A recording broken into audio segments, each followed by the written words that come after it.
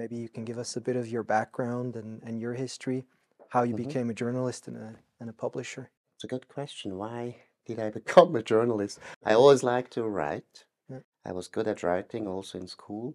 But actually, originally, I wanted to become a farmer, like many boys, I think.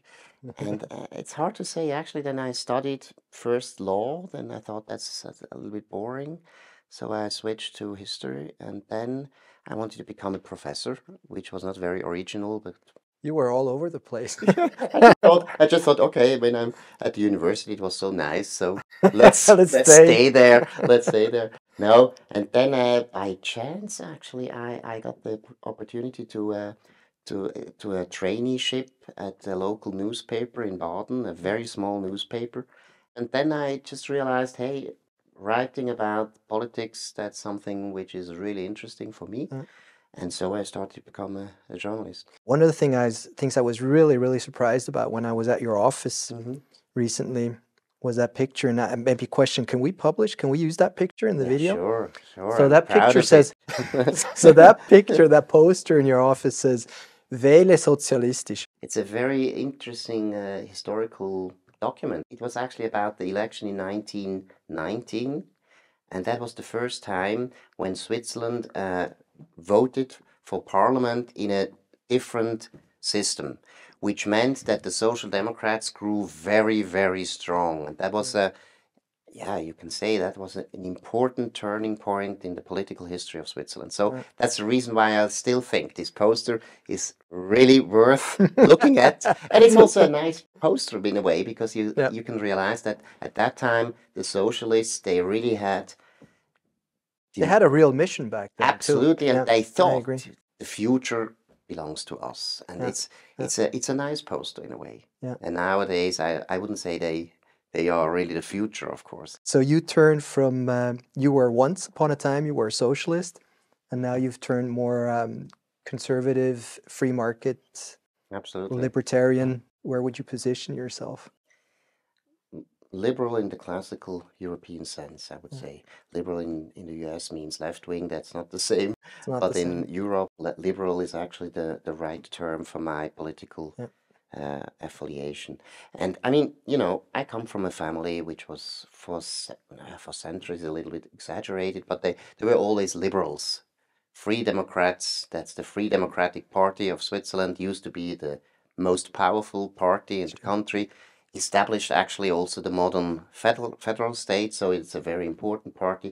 And when you grow up with a father who was officer and you know, and he was also a CEO of a big company, and he was of course a Free Democrat, You had to rebel a you little just bit. turn left a little bit because you wanna rebel against your father and against the tradition of your family. I think that was in my case, and also I mean it's just a fact. If you study history, you turn left because the history departments in Switzerland, in Germany, nowadays even in the US, they are just left wing.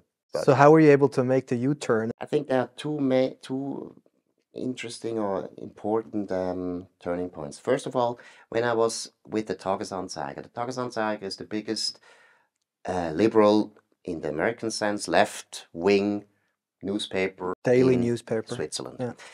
Very influential and so on. That's actually the newspaper I started with my job. And in Bern, I was a part of the team covering federal politics. So when I got to the parliament, I just realized at that time I was still a fan of the European Union. And then I realized something very important, which has to do a lot with the success of Switzerland. I realized that we have a special system. We have a direct democracy, which means that from time to time there's a referendum on many, many very important issues in this Mhm. country. Mhm. And the interesting thing is actually that usually you don't realize how important that is also in the parliament, because actually in the parliament, every politician, it doesn't matter if he's left wing or he's a conservative, every politician knows whenever we pass a law, Mhm. we have to make sure that a majority is safe. The majority is safe. That means even if there will be a referendum, and you can never say if there is a referendum, even if there is a referendum, we have to win. We have to win over a majority of the people in case. That means we have to pass a law which is pragmatic, which is reasonable, which is consensual. And I think that's one of the reasons why we have still very, very smart laws. Our laws are much more pragmatic than in other countries where the parliament can pass a law without any referenda. And then when I realized this, I just realized, hey, we can never join the European Union. It's impossible because this very special system of Switzerland is incompatible with the European system. So you basically recognized the uniqueness of the Swiss system, Yeah, of its direct democracy. Exactly. That was very important actually as an experience. And I experienced it just, at the spot where laws are passed. And that was quite a surprise. And I think many people in the country don't know that. We have to tell people that the politicians, they are really afraid of them. They really know, hey, it's not so easy to pass a law if everybody has the right to vote on it. Yeah, initiatives and then referendums. Absolutely. And then I went to the US for another stay at the university in Harvard. And there I did a Master of Public Administration. Okay. And at that time, Harvard was still very much dominated actually by Clinton Democrats. Okay. And I think those were reasonable people. They were, they didn't believe in socialism at the first time. At that time. I mean, the Democrats nowadays are different. It has changed a lot. But at that time, you had reasonable Democrats. Yeah. They were brilliant. They were funny. They were smart. And at the same time, they had a good opinion of capitalism. And I think the US was really important because at that time, the US was still more liberal in the European sense than Europe. I just realized, hey, it might be possible that somebody who is smart can also be a right-winger. Because at that time, we were so arrogant. Yeah. At that time at the university, we were so arrogant. We thought, hey, there was a saying, the spirit or intelligence is always on the left side. I think they still believe that. They still believe that, which is not true. So I think it has to do with my career as a journalist that, if you really cover politics, you just realize, hey, many ideas of the left just don't work out. If I look at journalists today, most of them they're having a hard time. I wish more of them would follow your lead, because at this point there's, I think the majority of the media is left-leaning. And the story that we get from most mainstream media is very, it's one story, it's a single story, and that's when misconceptions and ideologies suddenly become reality. So and that kind of brings us to your project of Nebelspalter. That's really the baby that you've been growing now for the past 2 years. For our English-speaking audience, we have to explain that Nebelspalter means the fog splitter. So basically, to provide some clarity, and that as a mission, I think, is awesome. Yeah, that was also the reason why I fell in love. I think that's what you liked. Absolutely. It's just a fantastic brand. And I also have to say, as a historian, the Nebelspalter has actually a cartoon on every topic that was important in Swiss history in the last 150 years. So a huge archive. It used to be actually a satirical magazine. It was founded in 1875. And at that point, it's now the oldest still existing satirical magazine in the world. So that's quite something. That was also the reason why I bought it. Right. On the other hand, I have to admit it's also difficult because actually we want to turn this Nebelspalter to something else. Still we are a satirical magazine as far as the print is concerned, but we have also now a digital edition, and that's much more important for us. This is a kind of news platform. And that's really the main thrust of what you're doing today. Exactly. It's really that online portal approach. Exactly. It's an awesome project. I'm a fan. But you. Why don't you tell us a bit more about your vision and idea of Nebelspalter? I want to build a news platform which is liberal, which is different from the mainstream you were talking about, because that's also my impression that the media turned just very, very left wing.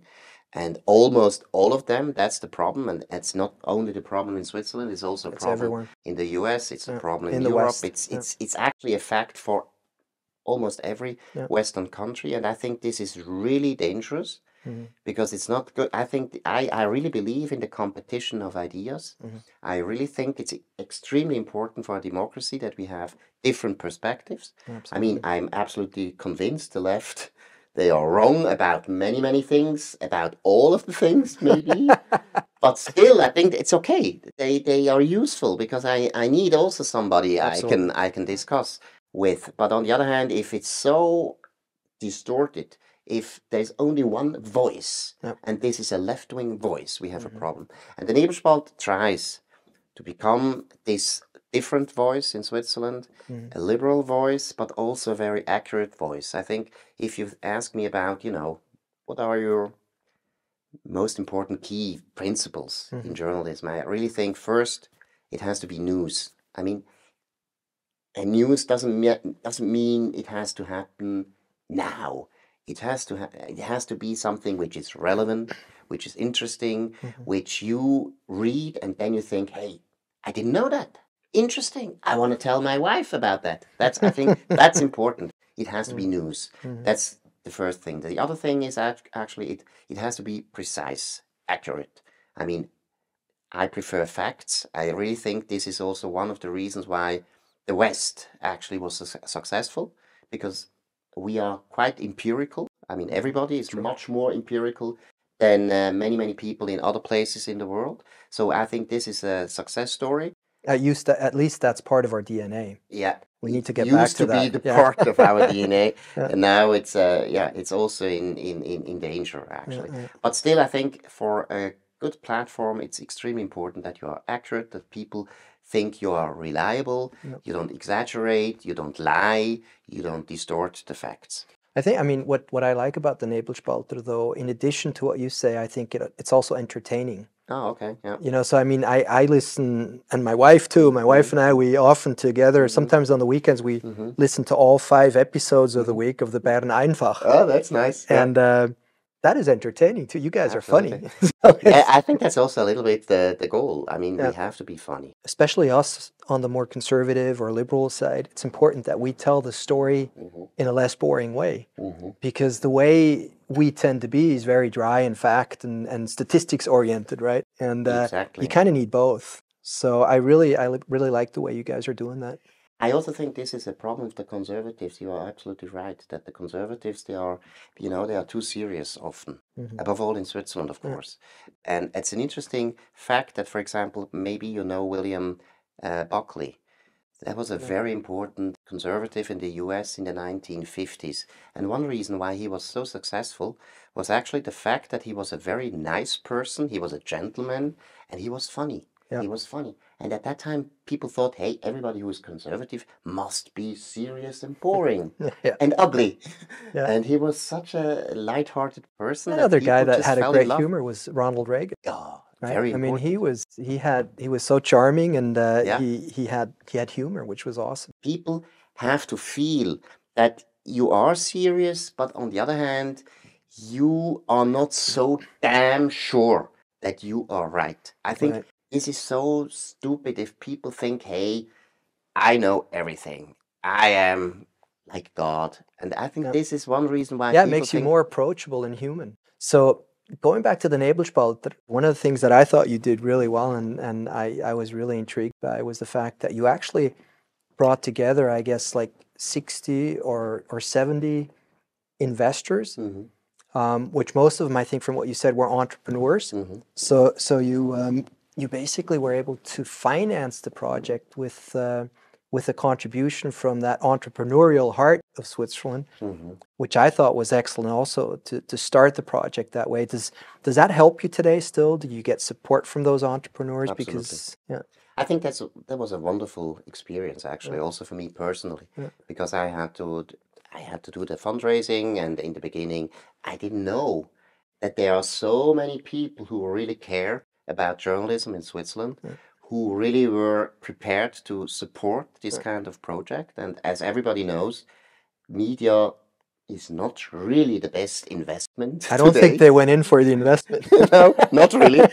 No, but you also have to believe in this project, and that was just a great experience, and this kind of trust, because I mean they had to invest like 100,000 francs, which is Was that pretty much everyone put 100,000? Everybody had to invest just 100,000 francs, but not more and not less, and I mean this is a lot of money. And this is a lot of trust. And this is also a lot of responsibility for me to make it happen. I mean, this project has to be a success, of course, but I also think it shows actually, how many people are still around who really care about this country, about the future of this country. And I also think it was no coincidence that most of them, as you said, were entrepreneurs. They know how important entrepreneurs were in the history of Switzerland and how important they still are going to be in the future. So